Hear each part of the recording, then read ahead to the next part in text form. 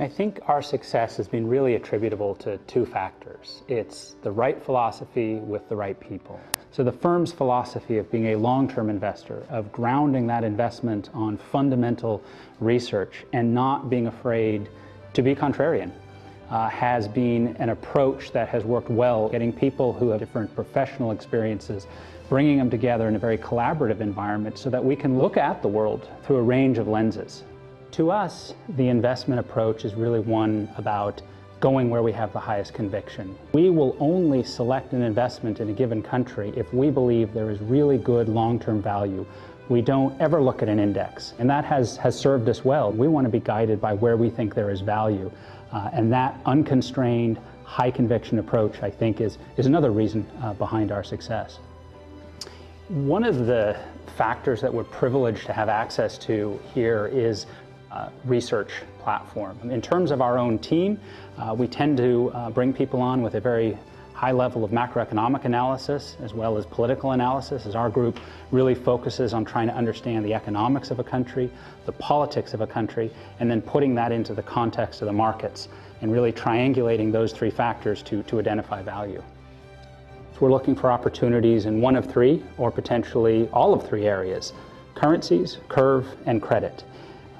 We have the flexibility to isolate any specific one of those and hedge out the risk, or we can actually take exposure to all of those. So for example, when we go to a country like Korea, after doing a lot of on-the-ground detailed analysis, we will identify, is it an interest rate opportunity, is it a currency opportunity, or is it a credit opportunity?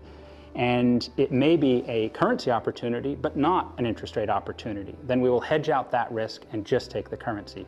Or it may purely be a credit opportunity, and we will want to hedge out the currency component.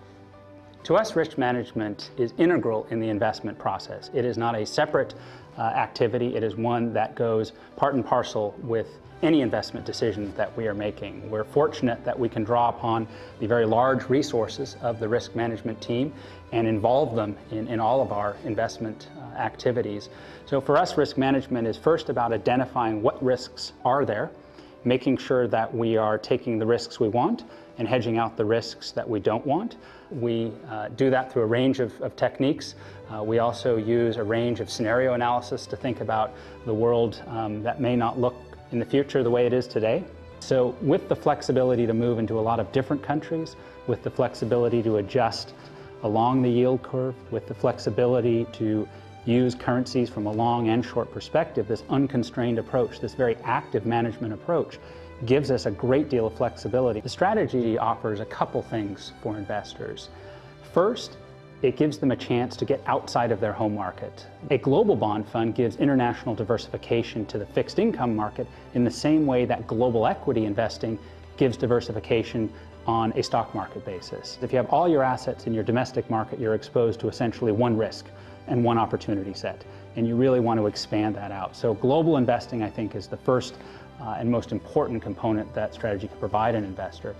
The other is the ability to navigate a rising interest rate environment, the flexibility to adjust to much shorter duration, to use currency markets, to take advantage of certain credit opportunities, we believe will be important tools in managing a bond portfolio in a rising interest rate environment. Many bond strategies that are tied to an index, that are passive, that are very constrained, don't have the flexibility to position when interest rates rise. We believe you really need an active approach. You need a global approach in order to have the tool set that will allow you to navigate that rising interest rate environment.